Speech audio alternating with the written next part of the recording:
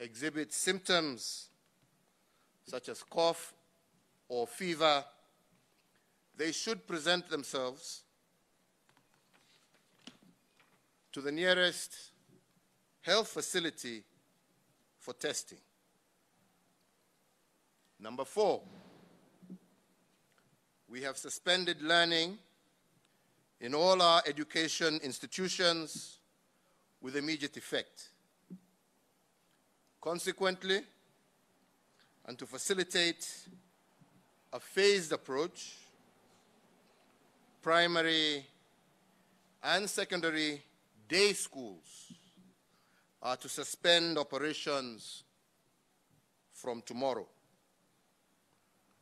For those in boarding schools, the school administration is to ensure that students are home by Wednesday, the 18th March 2020, while universities and tertiary institutions are to close by Friday, 20th March 2020. Where possible, as number 5, government offices, businesses, and companies are encouraged to allow employees to work from home, with the exception of employees working in critical or essential services. Number 6, in order to avoid the risk of transmission through physical handling of money, we encourage the use of cashless transactions, such as mobile money, M-Pesa and otherwise, and credit cards, and we appeal to mobile operators and banks to take note of the situation that we are in and to reduce the cost of transactions during this period. Number 7, in line with the directive to avoid crowded places, citizens are encouraged to A, avoid congregating, including in places of worship, B, minimize attendance to social gatherings, including weddings and funerals, and restrict the same to immediate family members. C, we call for people to avoid crowded places, including shopping malls and entertainment premises. And D, to minimize congestion in public transport whenever possible. And lastly, E, the limitation of visitors to hospitalized patients in both public and private hospitals. Number 8, hospitals and shopping malls are encouraged to provide soap, water, hand sanitizers, and ensure that all their premises are regularly cleaned and disinfected. Fellow Kenyans, globally, the impact of the virus is still unfolding. I want to assure you that my administration is at the forefront of assessing, containing, and managing this pandemic in our country. Some of the causes, some of the measures that we have taken today may cause inconvenience, but I want to assure you that they are designated and designed to ensure that we effectively contain the spread of this deadly virus. I want to appeal to each and every one of you to strictly observe these measures But I would also appeal for calm. Kenyans, please let us avoid misinformation that causes panic and anxiety. Let us all remember that as Kenyans, we have been faced with other crises in the past, but we have always triumphed by coming together in the spirit of national unity and cooperation. Every single Kenyan has a responsibility and a duty to play his or her part in safeguarding our nation and the lives of our people. There is no doubt that this pandemic will test us, as it is testing all countries in every corner of the globe. But I don't believe that it will defeat us. If we pull together and everybody does their part, we shall, with God's grace, overcome the worst impacts of this virus.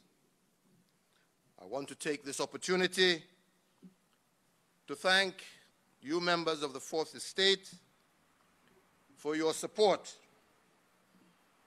especially in avoiding to sensationalize, but rather provide information that can be and is being useful to wananchi. Let us work together. May God bless you all, and may God bless Kenya.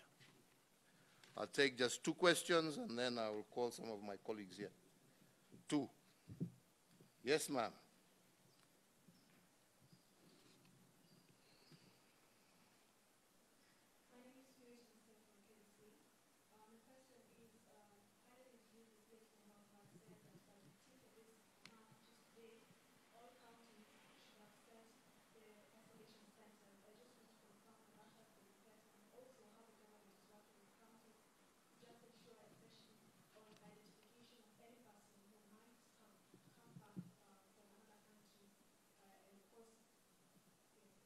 We are working very closely with counties, and just as I thanked members of the media for the good work they're doing, especially in this particular case, I also want to take this opportunity to thank county governments across the country who are also taking decisive measures to ensure that they have isolation facilities in each of their counties. I know a good number have. I know Meru, Kisumu, Nakuru, Mombasa, Machakos, just to name a few. And I'm sure the minister will be able to give you a much more detailed brief on that. But I must say that we are indeed working very closely with county governments. We appreciate the way they have come out strongly, and we will continue to partner together to ensure that we defeat this disease. Hi, whichever one of you. Because you're taller, umemunyang'anya. My name is Kelly Gray from TV. 2 questions. One is, those who are affected by this disease, are they going to be treated through NHIF? Are they going to receive that treatment from the government through NHIF? And number 2, there are fears by some of the people who are held at Bagari who have been quarantined that they are not being told what it is that is happening to them and all that. As the minister of probably the government, is he taking any measures to make sure that they are being taken step by step with regards to what is happening to them? I want to assure you that we are doing everything possible. And they are indeed being briefed. They are just going through the testing phases. Indeed, the first patient who was our case number 1, I have been reliably informed regularly by the ministry that she is doing well.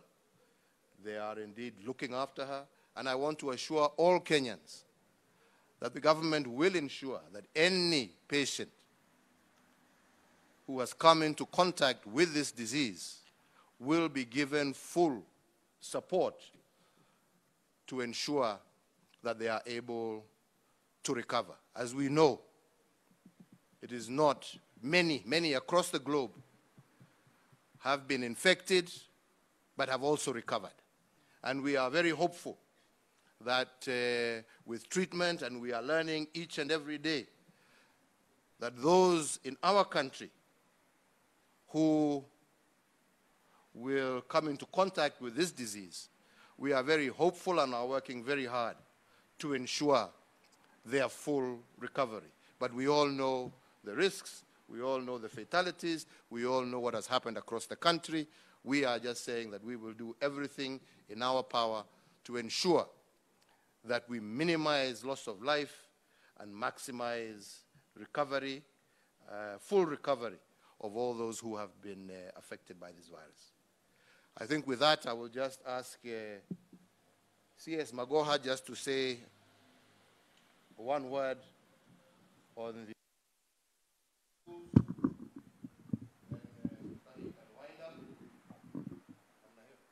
Thank you, Excellency. I just want, but as of tomorrow morning, we expect all day scholars to remain at home, both in primary and secondary school. The logistics of the borders, who will start moving between Tuesday and Wednesday, they should wait for our circular, which we shall send out tomorrow. And like His Excellency has said, the universities have up until Friday to close, and it is for an indefinite period. We are working on all this together, and I think the running cry is that there is no cause for alarm. Everything should be done in an orderly manner. Thank you.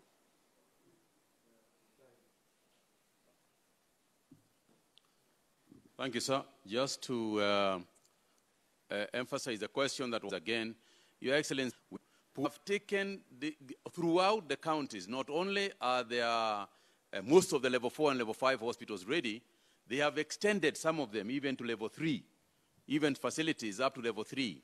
Some counties have even created their own quarantine, huge quarantine facilities. So it's a national movement now. This is our national movement, and everybody is taking their government. Want to mention. We are very grateful to, like we said, all who are playing their part, including our business people, our shop owners, our supermarket owners, our chemists, everybody who is playing their part. However, I would like to really emphasize on one point, that we shall also equally not entertain, hoarding or raising prices to mwananchi, taking advantage of this situation to create artificial shortages so that mwananchi is made to pay more. The Competition Authority has already been given clear instructions, and they will be moving around. And anybody who is seen to have taken unnecessary and undue advantage of this particular crisis to make our citizens pay more than they should, serious and severe action will be taken against those who perpetuate in that ungodly act. So I just wanted to really emphasize on that. I'm sure you probably have some more technical questions. The National Emergency Response Team is here. I will leave you, Bwana Waziri, to continue on so that maybe you can give and answer some of the more technical questions that maybe these good people may have, so that they can keep wananchi adequately informed. I thank you, and once again, God bless you all. Asanteni sana.